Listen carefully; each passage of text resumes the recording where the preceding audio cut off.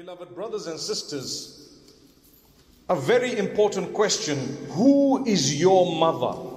Have you ever thought about it? Your mother is indeed the one who gave birth to you. But more important than that, your mother is the one who was chosen by Allah. Neither did she ask that she have a particular child known as you, nor did you ask that you have a particular mother known as her. That final detail was chosen by Allah and Allah alone. So bear that in mind. You are a human. You might think you're very intelligent, you've earned a lot, you've achieved a lot, you are powerful, you are different, you are unique, you are amazing. You don't realize part of your challenge and your test that Allah chose for you is that mother of yours. That mother of yours and the father. But primarily the mother, because the Prophet Muhammad, peace be upon him, has told us 3 times more about the mother than the father when it comes to the kindness and the goodness of companionship and so on. He says, Ummuka, Ummuka, Ummuka. I'm sure you know that. We probably will come to that hadith just now. But primarily, as man grows older, one of the first people that he takes for granted is his mother. And the mother continues. You see, if I were to take you back prior to the time when you were conceived by your mother and I, the reality is, your mother, your parents were probably, in the case of the majority perhaps, making dua to have a child. Many times people, they make dua, oh Allah bless us with a child. And in the case where people have not made a dua, but suddenly they felt, they conceived, subhanallah, what happened? They then prayed and made dua after that. Oh Allah, make it easy for me. Give me a good child. Bless me with this child, that child, and so on. Sometimes, because of human error, people make mistakes in the du'as that they make. Do you know what that means? You don't realize by saying, oh Allah, give me a son. I want a son. I only want a son. I don't want a daughter. I want a son. Or I want a daughter. You don't realize that you can say more correctly, oh Allah, bless me with a son. But no matter what you bless me with, I will be happy. Because there are people out there who neither have boys nor girls. Ask them. They'll tell you boy or girl is besides the point. I want a child. May Allah bless those without children with children. Ameen. So it's amazingly unique because Allah Almighty is the one who responds to that prayer. We believe in Him. The mother is excited, but guess what? As soon as she conceives, her health begins to change. What happens? Mostly there's negative that comes in. She has morning sickness. She might not feel well. She has to check her pressure. She has to worry about her heartburn at some point. She has to be concerned about her sleep at a point. And what are you doing? You are comfy, relaxed, beautiful, floating in beautifully conditioned liquid that is absolutely superb. Your environment is unique and you're busy going around, and at 120 days you start kicking as well. Subhanallah, the soul is blown. Here is your mother. The heavier you're becoming, the happier she's becoming. The more burdensome you're becoming, the more excited she is about receiving you. Subhanallah, that's the first person you take for granted. And I know from amongst us there are those whose mothers are unreasonable, totally unreasonable. But how do you treat her? That's the question. She can be unreasonable. Are you unreasonable? You might want to distance from some toxic mothers, which happens at times, but to what limit? To what extent? Will you still consider her a person whom paradise will be achieved through her service? Many people say, no, my mother's really so bad, so terrible. I don't want to have anything to do with her. It depends. Obviously, I'm speaking generally. It depends what she's done. And another thing, even if she's done something bad, you need to ask Allah Almighty to guide her, to grant her goodness. That's the minimum care. When you see a drunkard on the street, when you see a person who's done something really bad, your concern should be such that you reach out to them with a good dua. You see a person who swore at you, instead of swearing them back, you can pray for them. You can ask Allah to guide them. Tomorrow their hearts will be softened, and if it was your dua that softened the heart, wallahi, you've contributed towards empowering community and society towards the correct development. Subhanallah. Look at community. Why? We're all good people, happy, smiling at each other, and we're all okay, assisting one another, reaching out to one another, because we care for one another as an ummah. It doesn't mean that if you make one mistake or a big mistake, that people should knock you out completely. One of the disasters we're facing in many societies is those who have served time in correctional services, or what is known as prisons in other less fancy countries. I can tell you, they come out and they are not fitting in society and community, because people excommunicate them, not realizing, but this was just a person who served some time correctional services. They corrected themselves. They were in prison for a while. Now that they're out, give them a chance. Give them a chance, a careful chance, but that chance needs to be given. When I say a careful chance, I mean you watch, you see. If you notice that there's no change, yes, you are right in perhaps trying to minimize some contact, some relation to a degree. But you cannot suddenly say, no, I don't want to have anything to do with this person. They could be anyone. It could be you tomorrow. You might have been accused wrongly of something, spent time in prison. Does that mean it's the end of the world for you? Similarly, what happens, my beloved brothers and sisters, is within ourselves, if our parents have done something wrong in life, it's not the end of the world. I do know, and I will make an exception, when it comes to a father or a mother, mostly fathers. Well, when I say mostly, I mean it's very rare, but it does happen. From among those who do it, it's mostly fathers. Fathers who have abused their daughters or their children, sometimes to sexual abuse. In that particular case, yes, we deal with it differently. I cannot come and tell you, no, you know what, relax, take it easy, it's okay, that's your father. We have to protect you, my beloved child, more than anyone else. This adult abused his status as a father. So in that case, I'm just showing you there is an exception. But when it comes to the fact that they might be harsh, they might be strict, they might not like much that you do and so on, they might be picking on everything you say or do, that doesn't make them evil people.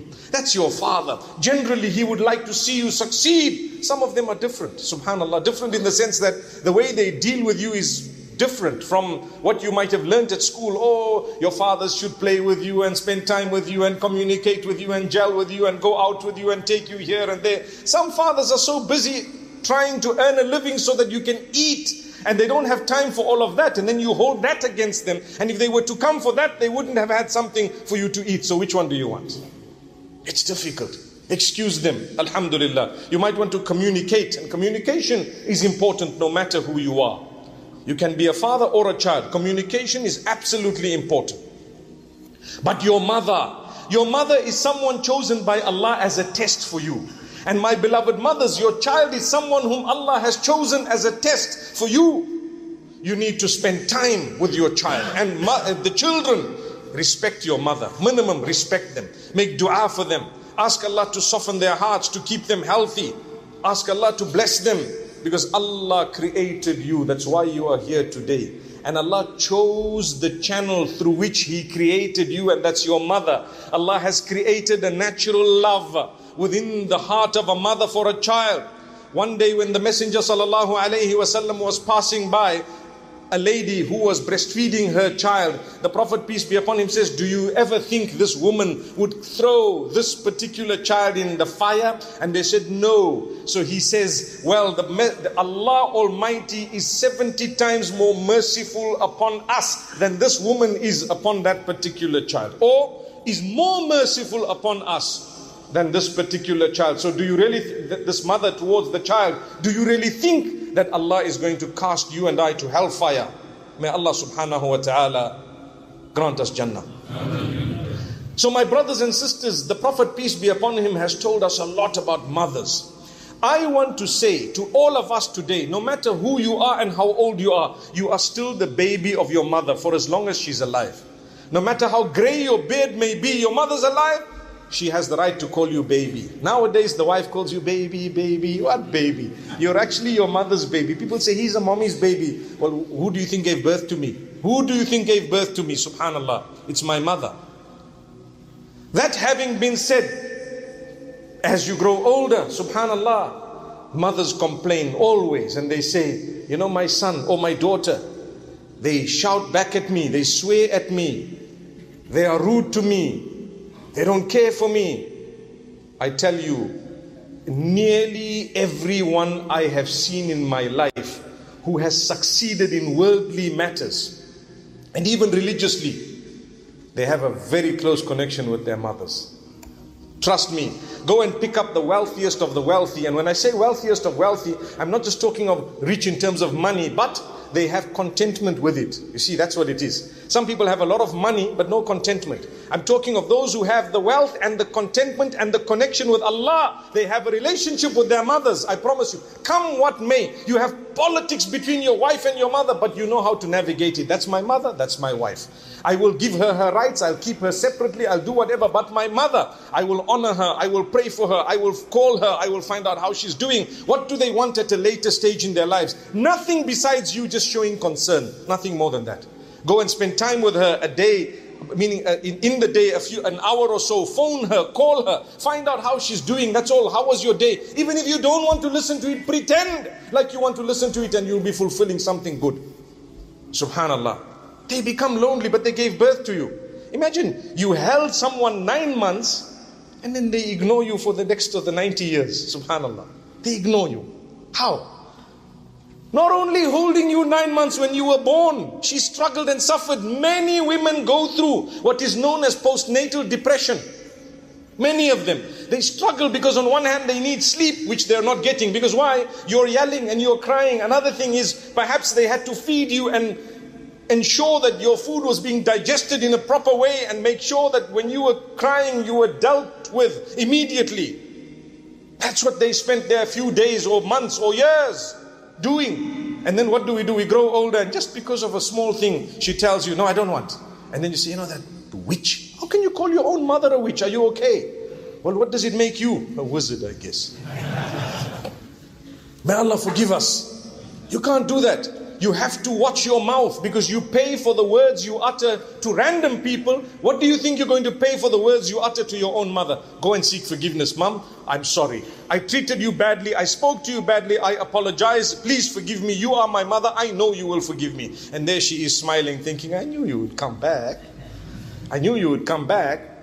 People always say, oh, these imams, you know, they always side with the wives. We're siding with the wives because the wife is the mother of the children. That's also correct. You see. And we side with the mothers because the mother is also somebody's wife. People take mothers for granted. We just had Women's Day recently, didn't we? MashaAllah. May Allah subhanahu wa ta'ala grant us as Muslims a Women's Day every single day. We honor them. We really love them. And our mothers are very important. I tell you, something triggered this. If you get married one day, there's bound to be a little bit of difference between you and your mother, meaning your wife and your mother. It's bound to be. The reason is we are brought up in different environments. They probably cook a little bit different. Maybe someone doesn't cook. It's no big deal if you don't cook anymore. Why? Because now we have all these restaurants. You can name me some, inshallah, isn't it? We have all these wonderful restaurants all over. If you can afford it, alhamdulillah, why not? Although some might say it's unhealthy, but it's okay. I know people who don't know how to cook, and they're 70 years old and they've lived all their lives with either cooks cooking for them or someone, their husbands or whoever else, making a plan. It's up to you. I don't know. Whatever floats your boat, inshallah, it's okay. Right? Why should I involve and interfere in that? But to be very fair and honest with you, my brothers and sisters, when there is a difference between the mother and the wife, what should you do? We've spoken about it so many times, but today I want to look at it from a different angle. Here's your mother hoping that inshallah my son will take care of me. My beloved mothers, don't get so attached and don't let your expectations go beyond a very low point. Don't expect too much because you'll be let down. And don't be too attached because Allah takes away everything from you. Everything from you and I. Whatever you have today, anything and everything, it's going to be taken away from you. Or you'll be separated from it through death. Gone. What do you have today? You have your children, you have your spouse, your parents. You've already probably been separated from some of them. And some you're still going to be separated from them. So too much expectation is a problem. Too much attachment is a problem. My beloved mothers, learn to let go. Let go. Your little lion has to go out into the forest and the jungle and fend for himself. He might bring back to you a chunk of beautiful steaks. But end of the day, you got to let him go into that jungle. Many mothers are too attached. They want to know every detail. What happened? What time did you wake up? What time did she wake up? What did you do? When did you brush your teeth? How much toothpaste did you put on the Come on. If that's the detail, may Allah forgive you. If that's the detail that you'd like to know, it's going to be problematic. What time did you eat? What did you cook? What didn't you cook? How much salt did you put? Please, if that's the case, we're going to have a disaster in the home. So learn to detach, let go. You don't need to know every detail. Don't ask too many questions. Don't be the interfering type, but you can give good advice. And slowly but surely they will come up. Slowly but surely they will come closer to Allah as well. Look at us. As we're getting older, generally, do we get closer to Allah or further away? Generally, what happens? Closer. As you grow older, you get closer to Allah. But when you're young, someone can chase you away if they are religious and they portray religion as some aggressive thing that you've got to get yourself into. They'll chase you away. That's why when you see the young, smile at them, help them. You know, I remember once there was a young man who came to the masjid, and it was literally, amazing that he found his way to the masjid because he was a popular figure. Muslim. No one thought he would come to the masjid. And the problem is, he had a t-shirt with a big lion on it. And he comes in, the Imam is giving his lecture. In the lecture, he says, that gentleman, you don't ever come to the masjid with that type of a top. And I'm thinking, oh no. He just came into the masjid. And yes, we'd like to see an improvement with the top, but there's a way of doing it. Outside, and I was quite young, there was another Imam who walked up to this boy and told him, you know what? Ignore this guy. He said, no, I can't come here. He embarrassed me in front of everyone. Wallahi, it's an embarrassment. I think it was wrong. All that was needed was, there are a few of those coats that hang sometimes outside. You just needed a coat and say, brother, just use this for now. Done. Problem solved. You can talk to him about everything else later. But no, we decided to embarrass someone. The man found his way to the masjid. The masjid is not your house or your uncle's house. It's Allah's house. You're supposed to welcome this person. You know, when we visit Saudi Arabia, and they say that we are proud to serve the Hajj. And then you feel that perhaps one or two things that might have been done by individual people might not have been showing that they were proud to serve the Hajj. But generally they are also trained by their people to say, when the Hujjaj come here, make sure you go out of your way to make them feel welcome, because this is the house of Allah. So they try. We are struggling with the same struggles with our people to tell them, when people come into the masjid, when you've made people feel comfortable that they've come into the masjid, you greet them with a smile and make space for them. As the Nabi sallallahu alaihi wasallam taught you, you get a reward for whatever they've done in that particular masjid. And for any subsequent visit to that masjid as a result of your good treatment of theirs, you get a reward. Now what? Subhanallah. So, when it comes to our mothers, my brothers and sisters, remember, go easy on your mothers. Look after them, even if it is difficult. Take care of them. One day, if your father's passed on, where does that duty go? The duty goes to the sons, primarily. The sons need to take care of their mother. Now what's the problem? None of the wives want that mother to come and stay with them. It happens.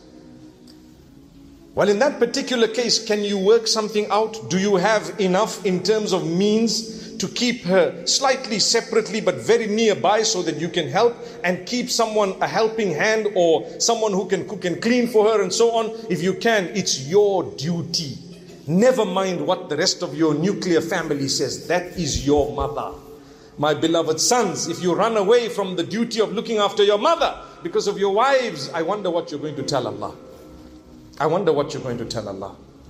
When Allah says, but I chose her to be your mother. You didn't choose her. I knew what was going to happen. Part of your challenge. Navigate through it. No problem. Pray every day. Cry to Allah. Oh Allah, help me. Open my doors. Talk to your mom. Say, look, you know what? Make it easy for me. Please go easy on my wife, so that at least they feel like talking to you. At least they feel like communicating with you. How you're operating, they wouldn't even like to see you. You're making it hard for me. So go and talk to her in a respectful way. But solve your problem. Come on. You know, astaghfirullah, sorry to give you such a haram example, but when youngsters are dating, They go out of their way to convince this girl that they are the right person for them to date. And they say whatever needs to be heard to make sure they get her to where they want her to be. You want to marry someone, you go out of your way to convince.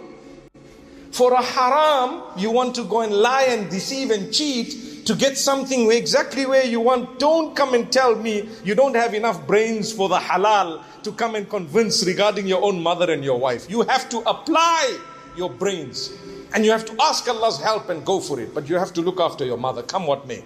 It doesn't have to be right within your own home and circle, but very nearby if possible. Sometimes you have sons and daughters, and the sons, none of them want the mother to look after her. What happens?